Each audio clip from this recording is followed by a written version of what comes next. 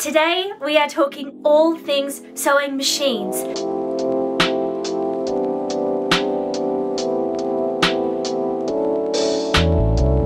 Hello friends, I am so excited that you are here. My name is Carly. Welcome to or welcome back to my YouTube channel.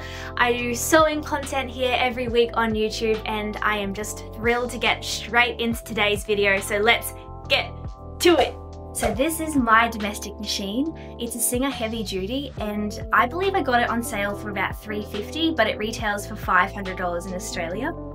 It is a great machine. I've sewed on it full time for about a year before I decided to look into buying an industrial machine. I love that it has a buttonhole feature. It's really easy to use. That's something that you can't get on an industrial machine that's just doing a straight stitch. It also has 23 different kinds of stitches, including the buttonhole feature. So that's really awesome if you want decorative stitches or you want a zigzag stitch to finish off your edges. The bobbin case is really easy to see. It has a little clear cover. It's really easy to thread the needle, and setting up all of the threads is really easy and self-explanatory. I haven't really had much issues with the running of this machine. The reason that I just wanted to upgrade is more so that I could have more speed and more reliability and just a better stitch quality as well. Overall, it's a fantastic domestic machine. You can basically do any sewing you want on this. I know a lot of people sew full time on the Singer heavy duty. For the price that it is, I highly recommend. However, there are some functions of my industrial machine that have totally changed my life, and it's pretty hard going back to my domestic machine after being introduced to my industrial. So I'm going to show you that now. Okay, so this is my Juki Straight Stitch industrial machine. I'm absolutely in love with it. It has been a complete game changer for me. It is the DDL 8700. I got mine from a local supplier. They were absolutely sensational. They are called Sewing Machines Australia. If you are based in Brisbane, I couldn't recommend them highly enough. Also, one thing to note is that the people at Sewing Machines Australia very lovingly assembled this for me. So all we had to do was just put the machine head in and connect a few cables when we brought it up to my room. I did, however, have a hard time finding price points online. I kind of just wanted to be able to browse and see how much people were charging for them, but you kind of have to inquire to get this price point. So if it helps you out, I paid roughly $2,000 for mine, and that was a special deal where I also got my G60 servo motor included in that price. So when I was looking to upgrade, I really wasn't sure what I was looking for, except that I had seen a lot of people sew on this Juki Straight Stitch machine. And honestly, now I can see why. It's so fast. In fact, it's actually 5 times faster than my domestic machine. It has a lot of really nice intuitive design elements, which I'll show you in a second. And the sewing is just very enjoyable. I haven't had any needle breakage yet, which is really exciting to me. And I absolutely adore all of this space between the needle and the machinery. It means that I can work on really big pieces and they kind of just flow through. One thing that this machine is missing, however, is a light.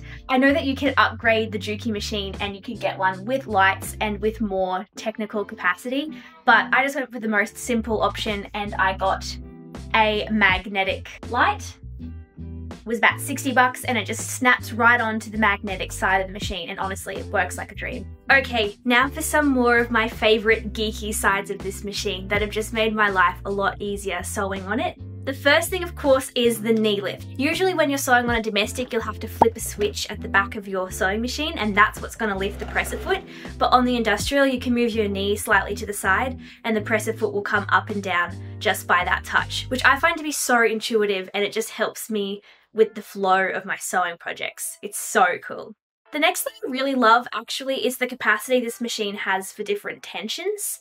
It goes all the way up to a 5 in terms of stitch length, and the tension can be turned up and down really easily by this knob here. And I find that it can go really, really tight, which is awesome if you want to be gathering through your machine as you sew, which I do all of the time. Another super cool function is that the needle always ends down in the project. So when you're sewing, it doesn't end up in random places when you stop. It will always be in the project. So if you want to swivel your work, if you're going around a corner or something, you never really have any weird breakages in the sewing stitches. It just sews really smoothly because it's always grounded in the fabric. But you can also, guys, this is so cool, you can also use the bottom part of the foot pedal by using your heel to bring that needle up. So you really don't have to use the manual hand needle much at all in your sewing. You can kind of control whether it's up or down just by using your foot and your knee, which is so cool. The G60 servo motor is a Japanese manufactured motor.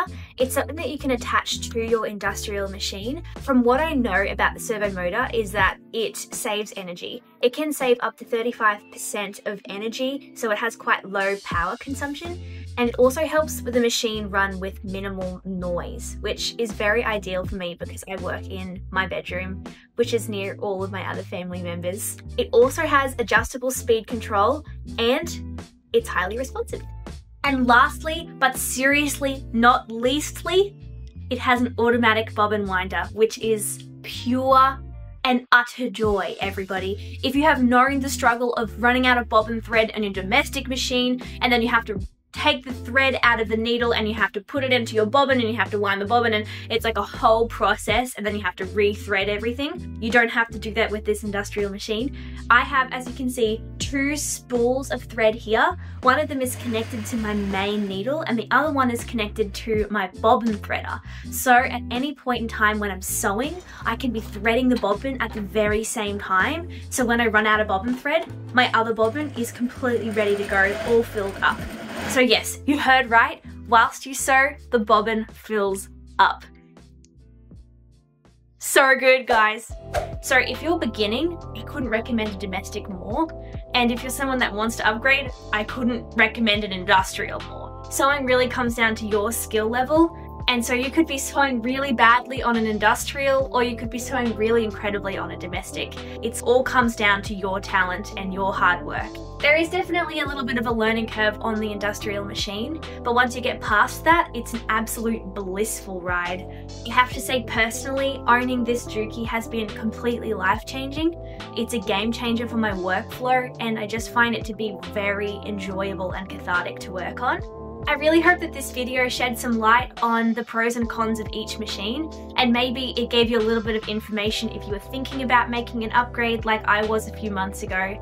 If you have any questions at all, please leave them in the comments and I'll definitely try and get to them. If you enjoyed this video, please consider giving it a big old like, and if you're interested in more sewing and DIY content, please smash that subscribe button. I am totally here for you in your sewing journeys, and I love hearing about what you guys are sewing. I will see you in the next week's video. Thank you so much for watching and have an amazing week. Bye!